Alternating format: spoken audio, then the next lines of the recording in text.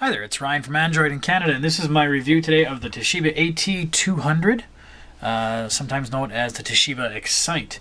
So here we have it. It is the world's thinnest and lightest tablet, as they claim, and it definitely does feel light. I mean, I'm pretty much used to my Asus Transformer tablet, which is pretty bulky, a lot of bezel.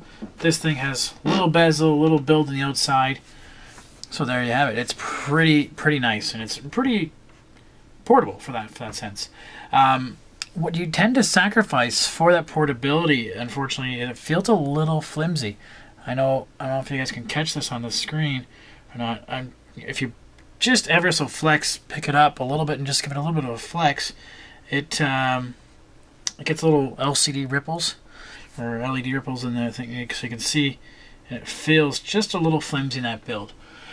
So, okay, that's the build. On the side, you're going to get your power, your volume rocker, and you get a little switch that controls basically either put it into sort of a hold mode or lock the rotation mode. And then on the other side, we have our micro SD adapter. We have mini HDMI out, headphone, of course, and which is really neat, micro USB support, which is something you don't really normally see in a lot of tablets. It charges ever so slowly with it, but it can charge. And if you're like me, you have a lot of micro USB cables kicking around, it's kind of nice to have that in one sort of device. Other than that, that's it. Speakers are at the bottom here, and they are loud. I must admit, they are pretty loud. That is kind of cool. So making sure that you have a pretty loud tablet, because you're probably watching movies on it. If you don't have your headphones on, it's going to be noticeable. Aside from that, so you take a look inside of it. The really kind of sucky thing is that it comes with Android 3.2.1, which feels pretty archaic, especially if you've gone to ICS and any device. Going back to Honeycomb just feels laggy, and so the device feels really slow, not super fast and snappy like you would expect this much faster device. But my Acer feels a little bit snappier for that sense, and that's maybe just it's the UI. I mean, but that's just because I think ICS is pretty well optimized as best as it can. So yeah, so smallest tablet, world's I think largest charger. This is ridiculously huge, so which is why I'm really grateful that they gave that little connector for the micro USB port, so I don't have to worry about lugging that thing around, because that is pretty funny in comparison. You also have vibration in this thing. It was kind of weird. I don't know why you would have that in a tablet, but you get it. So I haven't really quite got used to it. I've left it on to see if I would eventually like it, but no. That's just me. The battery use hasn't been super impressive, but then again, because you're trading off on such a small device, you probably aren't getting as much battery into it as you probably had with another device. Yeah, so my thoughts also on it.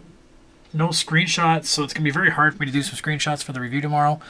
I thought that was built into Honeycomb as a sort of native feature, but it's not apparently, or at least not on this guy.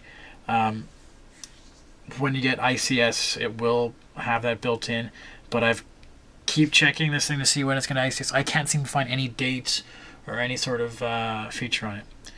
In terms of the apps, what's really neat is you get Think Office Mobile free, and what I really like is how they've kind of split it up into the different separate apps. So you have Calc, you have Write, and Show as three different. So that's kind of neat. You get McAfee security and you get Norton security. I haven't really played around with it, but hey, you get some security if you're sort of into that game. You get Printer Share, which for me worked right out of the box. I picked up a couple of the printers in our office, started working no problem. Some other things, TuneWiki. Splashtop HD, so if you want to sync with your PC in there as well, which a lot of people I know I've run into, that's their main use of their tablet, is so when they're on the go, they can actually still access stuff on their computer in the same way. And that's pretty much it, how I thought about it. It's a little pricey if you've looked around to see how much it costs. I mean, you may pick up some other models for a little bit cheaper than that, but you're going to get a lot of wow factor over how tiny this is. You're going to hang it up next to your friend's iPad, and they're going to go, ooh. So it's kind of cool. I really enjoyed it. Like I said, it's a little laggy, I find. Like, not super fast. The screen isn't quite as good, and that's just probably because of the build. If you've ever put your tablet down and try to press a button, sometimes it doesn't always respond the way you'd want it to, just because it has a little bit of give, or if you put it on like on a couch or something. So the same thing I find, because it's a little soft, or a little soft feeling in the build, sometimes the buttons don't quite respond the same way that you would expect them to. It's not quite as fluid a feel. However, you plunk into it certain apps, and it has no lag in the app itself. I think all the lag tends to be just in the UI. So, other than that, yeah. Well, so, no problem running around and doing things in that. Sounds really good, so.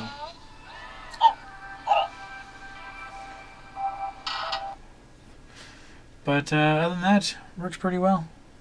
Toshiba AT200, I think we can pick it up at several locations now. And I'll put more information on the blog. Thanks for listening.